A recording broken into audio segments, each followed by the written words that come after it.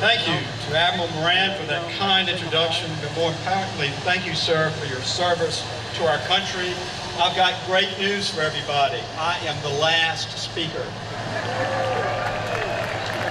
It's great to be here with my great friend and colleague, Senator Jeff Sessions, to be with my former colleague from Montgomery, Lieutenant Governor Kay Ivey, to be with two of the greatest mayors in the United States of America, Mayor Todd Strange from Montgomery and Mayor Sandy Stimpson from Mobile.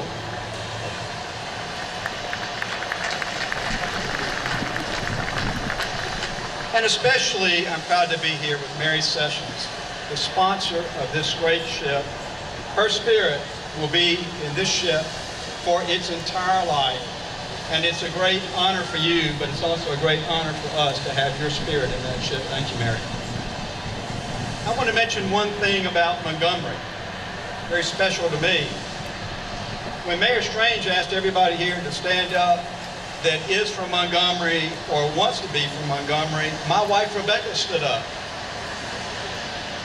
Because I went to Montgomery, like Senator Sessions did, and found a great woman. And through her eyes and knowing her friends and family there in Montgomery, I learned personally what a great city and what a great community Montgomery is. And it's not just because you have Maxwell Air Force Base there, but people in Montgomery are strongly patriotic. You love your country. And it's so special that we have so many of you here today as we commission a ship named after your great city. Thank you for being here. I believe you will find the ship that bears your name will live up to the reputation you have established over the years. The Littoral Combat Ship Program here at Austin Shipyard, as you just heard, employs over 4,000 people in direct jobs. It started out at 800 people, as Craig said, not too long ago. Also has worked with more than 550 suppliers in Alabama over the life of the program and 1,500 suppliers across 41 different states.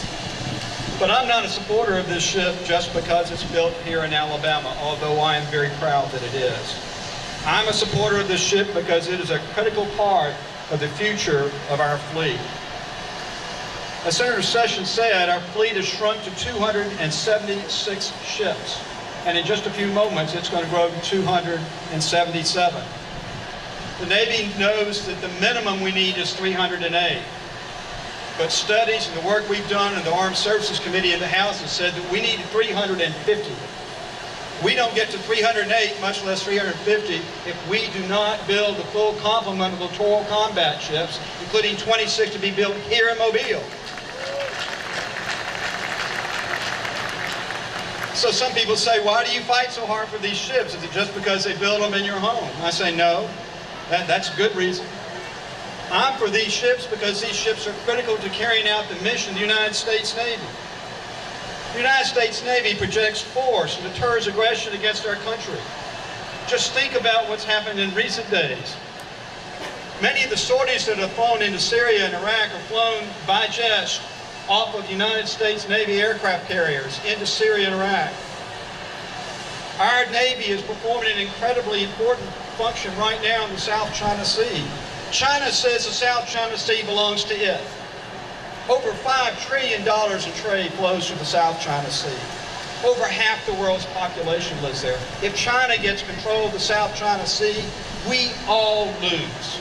And the only way to push back against China as it seeks to do that is by having a strong and determined United States Navy.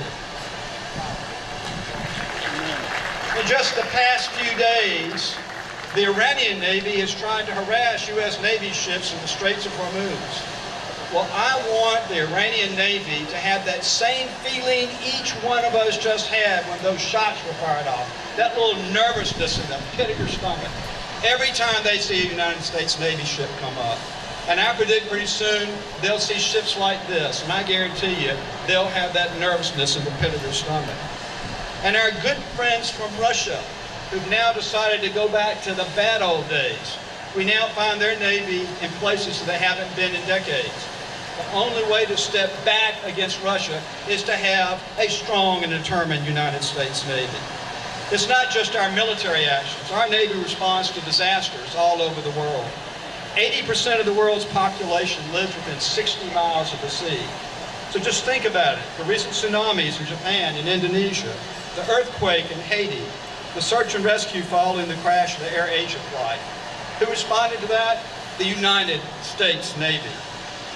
We also keep the sea lanes of the world open, not just in the South China Sea, but over the entire world. 90% of world trade goes by sea. $9 trillion is traded by sea each year. 40 million jobs in the United States are connected to sea trade. 95%, listen to this, 95% of all voice and data are being transferred under the ocean by cable, not up in the air. And it wouldn't take much for the Russians to go down there with these special little submarines they've got to clip those cables. Let me tell you something, you want to bring a lot of our daily lives to a real quick stop? Cut those cables. Who pushes back against that? The United States Navy. Just a couple of months ago, I got to go to the RIMPAC naval exercise. It's the largest naval exercise in the world. The United States Navy leads it. 25 other countries were participating. I got to see the awesomeness of our Navy cooperating with all these other navies. I got to go out on the USS Stennis, an aircraft carrier. Folks, if you want to understand the power of the United States, go on an aircraft carrier. The average age of a United States aircraft carrier of the seaman is 23. The average age on the flight deck is 21. And yet day after day after day after day, they are launching jets and recovering jets flawlessly. Day and night, good weather, bad weather, weekends and holidays. And those young sailors continue to do the job that you and I expect them to do without fail. And every time I meet those sailors, just like these sailors back here, it makes me proud. I also got to go on the sister ship to the Montgomery that we're going to commission in a moment here. Got to go on it at sea, flew on a helicopter, came in on the stern you see here, landed on it, spent several hours, I and 8 other members of Congress. Got to go all over the ship and up on the bridge, and they took it up to 38 knots. Now folks, the top speed of these ships is classified. I can't tell you how fast they go. But in South Alabama parlance, I can make you understand, they go real fast. You can barefoot ski behind one of these things. They let me drive it. They turn real quick. Now, a couple of things came out of that. The commander of the Pacific Command is a man named Admiral Harry Harris, very impressive guy.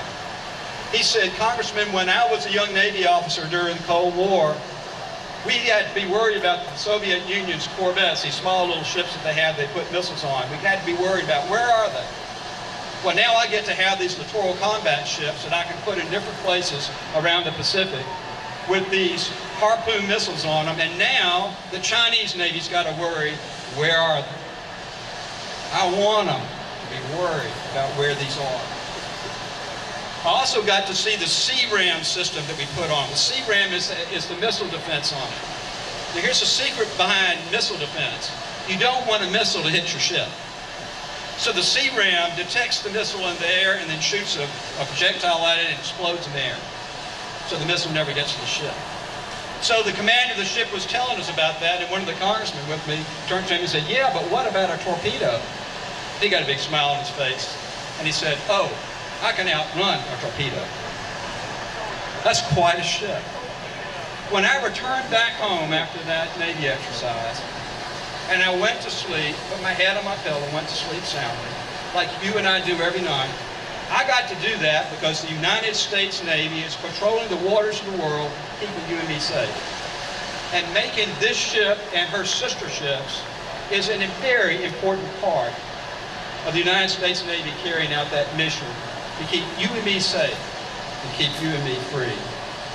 So, I make no apologies at all about the efforts that Senator Sessions, Senator Shelby, and so many other people in Congress are making to make sure that we keep building these ships for years and years to come. To Commander Straub and all those who will serve on this fine ship, I wish you fair winds and following seas. God bless you. God bless the great shipyard workers at Austin Shipyard that made this ship. And God bless the United States of America.